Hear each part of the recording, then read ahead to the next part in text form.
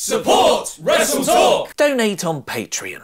Hello and welcome to the WrestleTalk News. I'm Ollie Davis. Happy birthday to Monster Among Men and #1 contender for the Universal title, Braun Strowman. He turned 34 yesterday, despite reports he was never in fact born. He was forged in a volcano by Ares, built of rock and fire and rage, his heart searing hot coal, a new titan destined to overthrow Zeus, reclaim the heavens, and bring a new age of dread upon this realm. But instead he became a WWE superstar. Strowman celebrated with a kayfabe-breaking caption competition. Thank you everyone for all the kind birthday wishes. Here's a present for you. Go ahead, get your laughs in for the day. Hashtag caption this, hashtag make me laugh. Thanks Zeus he chose that image rather than... You passed that now, Ollie, stay strong. And Strowman hasn't been the only one having fun on social media. John Cena and Roman Reigns have carried on their work shoot promos from Raw onto Twitter. Bad things happen when you try to think, John. No worries, just have someone film you power cleaning for the 5,000th time. You got me on this one, Roman. Should have played it safer. Next time I'll put my tweet in a padded vest to protect it. You must be asking people on Twitter for insults. Crying with laughter emoji ×2. And aren't you a bit old to smack talk online? See me at Raw. Sounds like a date. Blushing emoji. See you there, sir. It's been working out quite well for you as of late. That round goes to John, but the No Mercy match itself looks likely to go to Reigns. Cageside Seats' rumour section is the latest to report that Cena will be taking a break from WWE after No Mercy, meaning Roman is likely winning their pay-per-view match. John has been cast in the Transformers spin-off Bumblebee, which he'll be shooting over the next couple of months. Unless the rumoured Undertaker return match happens at No Mercy, check out today's other WrestleTalk News episode for more on that. Dirty Sheets have been reporting that following No Mercy, John Cena won't return to WWE until the build to next year's Royal Rumble, and it'll be on the SmackDown brand where he'll feud with Jinder Mahal over the WWE title. With Sports Illustrated's report that GFW is hemorrhaging funds and its parent company Anthem looking to sell, it's been speculated that WWE could buy the promotion for its tape library, which could also include the intellectual property rights to Matt Hardy's Broken Universe gimmick. But going by Matt's latest exclusive video on Twitter, he might not even need it. The 40-second promo shows Hardy embodying his broken Matt character, crazy voice and all, but using different catchphrases like "Feed me your energy," presumably to avoid any legal action from GFW. And as he's been teasing for just over a month, his next incarnation in WWE won't be broken Matt Hardy, it'll be woken Matt Hardy. Signing off with the catchphrase, "Get woke,